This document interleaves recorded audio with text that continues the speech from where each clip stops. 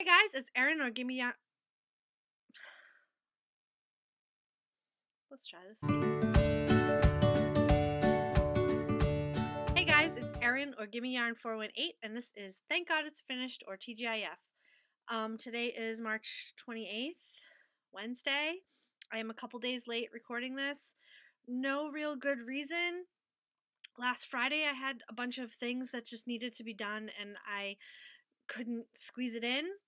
And I had planned on doing it over the weekend. And we had a bit of an incident over the weekend because it's us and nothing ever goes smoothly, shall we say. So let me tell you about that and then I'll show you all the knitting because there's a lot of knitting. Kristen went to spend some time with her father on Saturday, which totally support. Awesome. And I stayed home with the dogs. And I was doing some housework and knitting. And all of a sudden, I heard, almost like your phone is on the table and it's vibrating.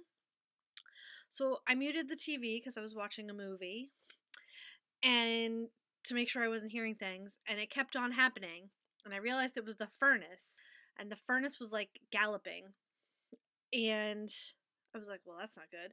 So I jumped up and I turned the thermostat down to 0 and I hit the emergency switch. I opened the door to the basement. Well, I did that when I turned off the emergency switch, and it smelled, I smelled burning. Not like regular furnace, but I smelled like fire. But I was comfortable enough that nothing was going to happen, and I didn't see any flames or smoke or anything. I did look around, but I didn't stay down there. And I called Kristen, and I said, I hate to do this, but you need to come home. I said, there's something going on with the furnace, and I don't know anything about furnaces. So I explained to her what was going on, and she said, okay, I'll be right home. It takes about a half an hour to get home, with getting her stuff together. Her parents don't live far away, but not far away is not close. Not far away in Vermont standards is not the same as close in other places. Anyway, she had to pack up, Anyway, I'm rambling. She came home and I thought I was like totally overreacting and that it was just going to be oh, we're fine. Let's just turn the furnace can go back on. Well, she went downstairs. We found some soot marks on the cement floor, and there was a burn hole in the side of the exhaust piping. And we decided we weren't turning the furnace on, and we called the furnace repair guy, the guy who takes care of our furnace, to schedule him to come first thing on Monday, because thankfully it wasn't like negative anything outside. It was about 30 to 35 during the day and about, I don't know, 10 to 20 overnight, probably 10 to 15. It was cold overnight. We have 2 oil fill heaters and we have a wood burning fireplace, so we knew we weren't going to freeze. Our biggest concern was keeping the house warm, keeping Dewey warm because he's so small, and the pipe's not freezing. So we took turns sleeping and tending the fire and making sure that the house didn't get too cold until the furnace guy could come on Monday morning at 8 o'clock. Now, in the interim, several people had said, oh, that's a test hole, which, yes, it was a test hole. However, it was charred on the outside. We didn't know it was a test hole when we turned it off because we had never seen it before, but it shouldn't have been burnt all around the outside. So, furnace man came. He was here for about 2.5, 3 hours on Monday. We were quite fearful that we were going to have to get a whole new furnace, which we do need to get our furnace is completely fine. It's not as energy efficient as it could be, but our furnace is fine. It's in great shape. So he came and he cleaned out the furnace. We were overdue to be cleaned, which is our bad. Adulting is hard.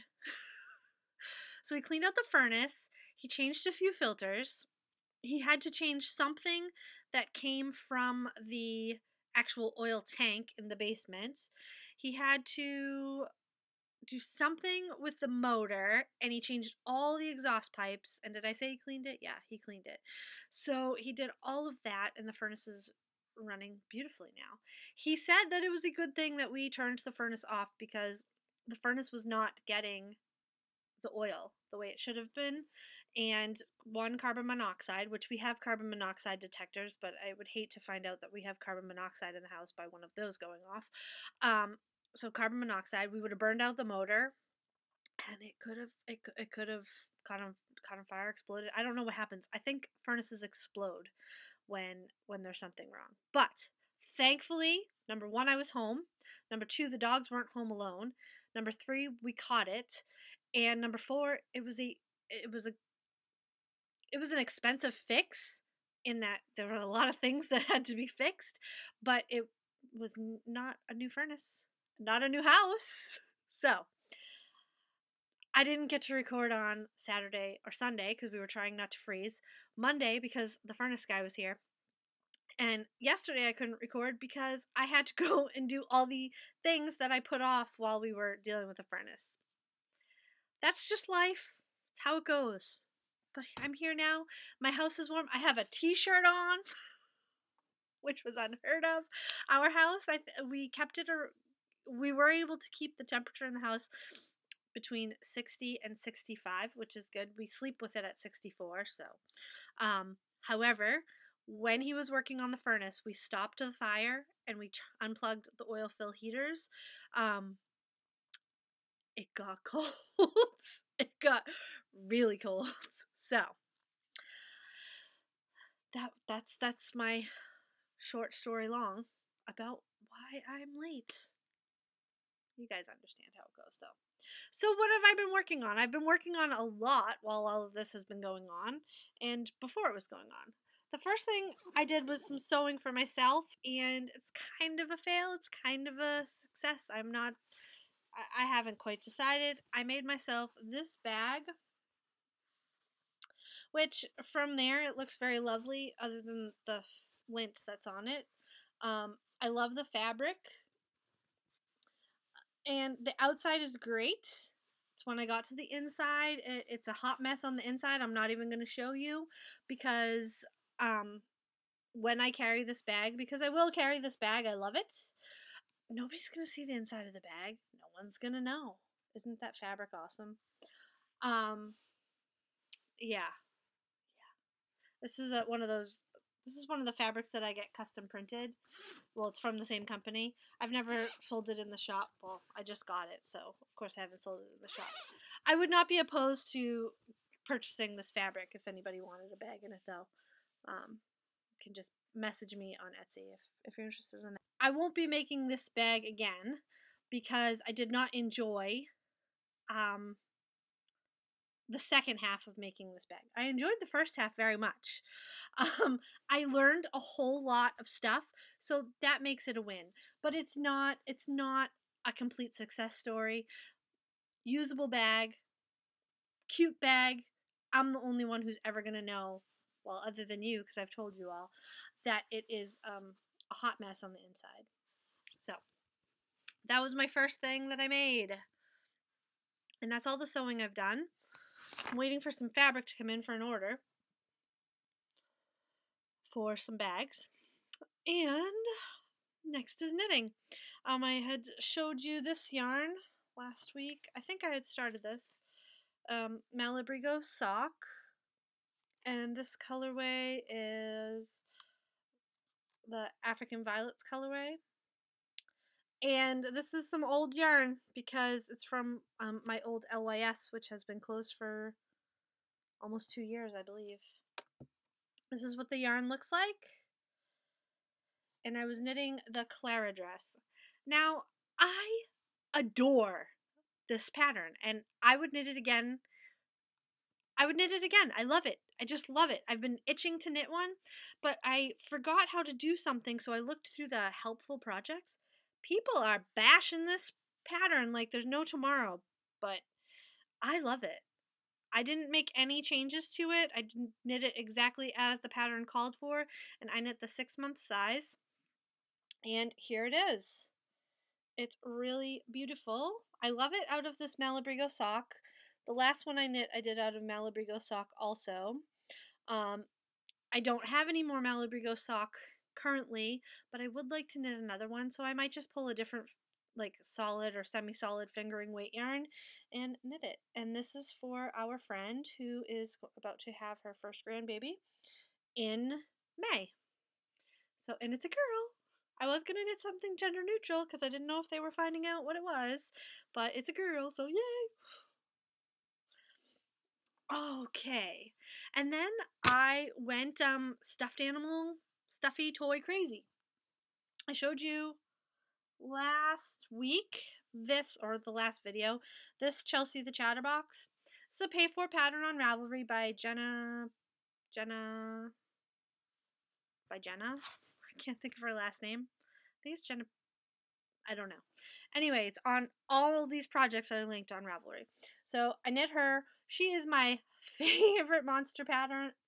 I have myself 1, 2, 3. This one is going in the mail. So this is the 4th one I knit. And then I knit another one. This one's also going in the mail. This is knit out of the Impeccable yarn that was sent to me, and the color is Pixie Bloom. It is awesome. And I decided that I wanted to knit some more monsters out of it because it was striping up so nice.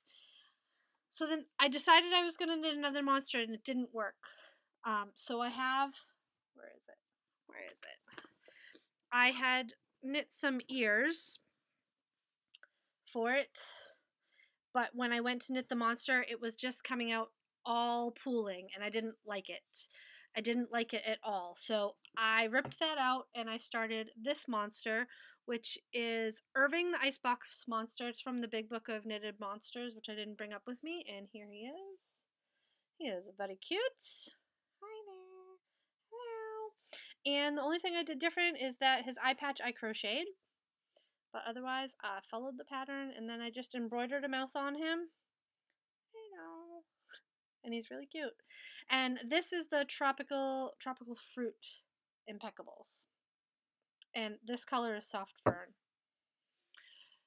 The next thing I started was Be the Basement Monster, and she is out of the Pixie Bloom and Arbor Rose of the Impeccables, and here she is. Da, da, da, da, da, da. I'm keeping her. I love her. She's so cute. Wrong ear. So yes, Be the Basement Monster, Rebecca Danger's Big Book of Knitted Monsters. I've decided I'm going to knit one of every monster in there. At least one, because some of them are very unloved on Ravelry. They have hardly any projects, so I am going to knit one of each of them. I don't really care for some of them myself, but I'm going to put them in my gift box, like box of gifts for when I need a gift, or potentially put them on Etsy. I'm not sure. So yeah, next I knit a monster that didn't work, which you'll see in my whips. And then I started another monster, and this is Geet, Geet, the Garage Monster. And he is out of the Tropical Fruit and the Soft Fern. He's so cute. Now, this monster has you bind off for the mouth, but because he's variegated, you can't see that. So I decided to just give him a little toothy grin. I love his feet. Heel turn in his feet, considering I don't ever knit heel flaps. But he is cute. They're multiplying. And last but not least, I went stash diving, deep stash, and I found this skein of homespun yarn. I haven't used homespun in years, and in fact, the price tag on this is a clearance sticker from Walmart from 2010. I actually think Kristen picked this up for something for herself that when she was crocheting a little bit, and I was like, you're not going to want to crochet with that. It can be very challenging to work with. So this is homespun in the color Ocean, and I have this much left, which is, I think I just weighed it as 57 grams, and I'm hoping it's enough for something I want to do with it. And I knit a pay-for pattern on Ravelry. It's called Briar Bunny. I thought it was fitting to knit it for Easter, and this is very velveteen rabbit for me. He's so cute. I just love him. And he is knit in the round, but then seamed. And seaming on toys can be challenging. I'm very happy with how he turned out. I am extremely critical of myself when I make things like this. The head was not working for me, but I love that it's cocked just a little bit. And can you just imagine a little kid carrying him around by his ear or his leg? It's just so cute. So, because he's cute, down on the mantle. And that is all my whips. My FOs, my finished objects. I do have one whip because I'm still monogamous for some reason. And this was a finished object, but when I sewed it together it didn't work. This is Charlie the ceiling monster. And he is, in the book, he is a solid color with striped legs. So I used this as Pixie Bloom, and I knit his body and his arms, and then I pulled the yellow, which is really the soft fern, and the pink, which is really the arbor rose, and I knit his feet. And I thought they were just going to look awesome because they're the right colors. And then I sewed them on his body, and it looks horrific. Horrific. So, look at how it doesn't look like it matches at all. So I took them off, and I'm going to knit another Charlie the ceiling monster in arbor rose and attach him, and I'm going to knit legs in plain arbor rose and attach them to him, and then I'll just have two Charlie the ceiling monsters. But they looked like, knitting them up, like the yarn next to the yarn, it looked like it was going to work great. Fail. Epic failure. These don't even look like the same colors. And they are. So, that's my whip.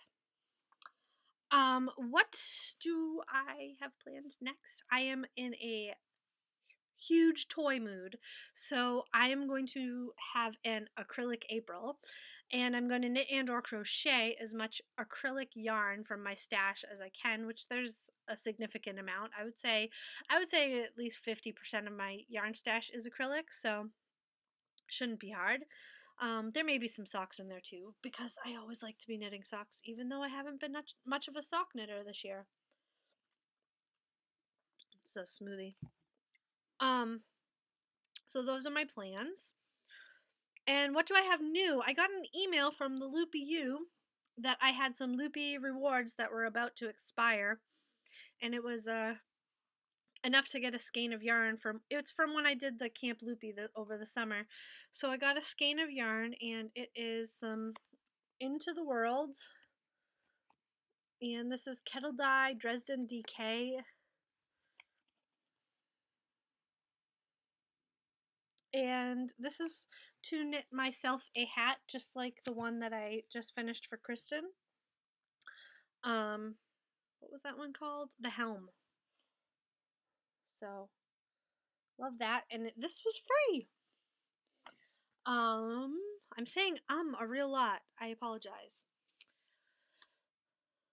Starting on Sunday, we are going to be doing Vita vlog every day in April, or it may be Vada vlog almost every day in April. We shall see. See how life goes. It was fun last year, so it should be fun this year. And last but certainly not least, we have a giveaway. Now, who won last time? Lisa in North Carolina. I have your package sitting on my desk ready to go out. It will be going in the mail tomorrow. Life happened. So be on the lookout for that next week. And we have another winner for this one. And last week I asked you, what is your odd fear? And the winner for this, I'm going to remember to say it this time, is Toe Creations. That's Toe Creations. If you send me a private message here on YouTube, only here on YouTube, with your mailing address, I will get this in the mail to you as soon as possibly can. I promise to tell you guys what my strange, unusual fear is, and mine is a doozy. I am terrified of belly buttons. It's just even ridiculous to say it, but terrified of belly buttons. And you may already know this about me because I don't know if I shared this on here or not. I feel like I have. But last Memorial Day weekend, Kristen and I did a lot of yard work. We landscaped our whole front bank. Our house is set up in a way where we have a bottom lawn and our house is elevated, and we have a top lawn, and then there's a very steep bank right off of the front of our house, and we landscaped that whole thing. And I got in there and was just helping out, and I woke up on Tuesday morning, and my belly button hurt every time I moved, and I was trying to just ignore it because they're disgusting. They serve no purpose. They should be removed at birth. Anyway, and we feed the big dogs separate from Dewey, and while the big dogs were in their room that they eat in, I looked in the mirror at my belly button, and I almost passed out. There was a tick attached. Oh God, I'm feeling squeamish just even talking about this.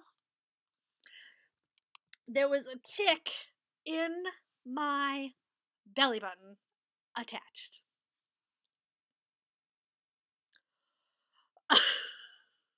This is a real fear, and I was relieved to see that, well, nobody that answered this fear, but there are a lot of people that have this fear. Not really a lot, but there are other people who have this fear. So I composed myself, and I said, Kristen, I think there's a tick in my belly button. And she said, no. And I said, yes. And my foot's asleep. And I said, what are we gonna do? I said, you can't take it out. So, because no one can touch my belly button. No one can touch anywhere near my belly button. I won't even touch my belly button other than when I have to, unfortunately, wash it. Oh my God, I can't believe I'm talking about this. So, I kind of wished we had some like Valium in the house at that moment, because I then had to have the tick removed from my belly button by Kristen. It was awful. It was awful. Thankfully, she got it out really fast. And yes, but then even worse than that, I had to take said take said tick to the doctor's office to have my belly button looked at. Because Lyme disease is so rampant up here, and I had to get put on a course of doxycycline. Oh God, it was awful. It was awful. So anyway, I am terrified of belly buttons. I think they're disgusting, and they serve no purpose once you're born. So they should just be removed. And if they do serve a purpose, I don't need to know.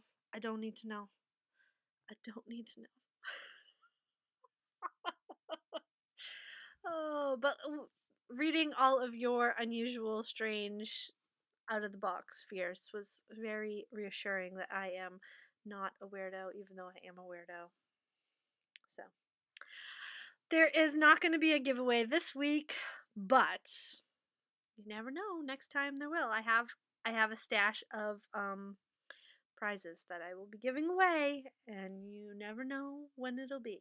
So I would love to still ask you a question. I would love to know what you are doing for Easter / April Fool's Day. You'll see what we're doing. I would also love to know if you have ever pulled an April Fool's prank, a good April Fool's prank, or had one pulled on you. I have never. Um, However, I would love to hear what yours are. When I was in kindergarten, our kindergarten teacher pulled one on us and told us that we had to stay overnight at school. That was not a good thing to tell a kindergarten class. Lots of crying. Lots of crying. But other than that, I've never had an April Fool's prank pulled on me, but I would love to hear if you guys have. And I'd love to know what you're doing for Easter. I have a little plan for Easter, and we're going to have dinner. So if you're interested, you can watch Vita and see what we do. Otherwise, I'll tell you about it a little bit, I'm sure. I'm talking really fast, so it's probably time for me to go. I hope you guys are doing well, and until next time, I'll talk to you later. All right? Bye-bye.